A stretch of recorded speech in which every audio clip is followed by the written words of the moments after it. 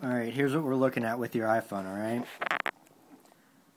So, we're on Verizon's network. If you can tell, I have it plugged in.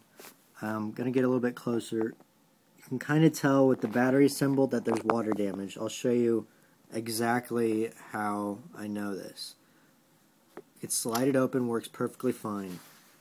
Alright, now your background doesn't really help much, but I mean, can you kind of see the water damage on the screen? You may be able to, may not.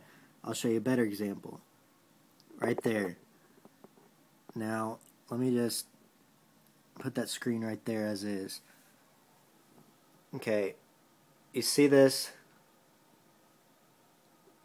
It's all water inside the back of the LCD screen. So what we're going to need to do is replace your LCD screen and also your battery, because here's what will happen when I unplug this from here.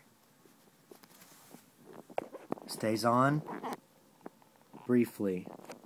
Your battery is not going to last very long at all. Whoops, open up the wrong app. Go back. Where's your settings? Let's see if I can pull up your battery. Okay, usage. Go to battery usage. Turn that on. You've got 8% battery. Now I'm going to take it apart and clean it. And I'm most likely going to replace your battery for you. But I also want to replace the screen. If you can tell, again, kind of gives off a 3D effect. It's kind of cool. I mean, it's like a free jailbreak without having to jailbreak it, and you get kind of like a 3D effect. You can't really tell from the video, but like sort of gives off a 3D effect. It's really kind of cool, but all functioning, all in all functions, everything touchscreen capable. We'll go ahead and open up App Store for you to show you. Again, there's your water damage. Perfect. That was a really good example of where your water damage is. If you can see this V shape right here, and then all these water riplets right here. That's a perfect example.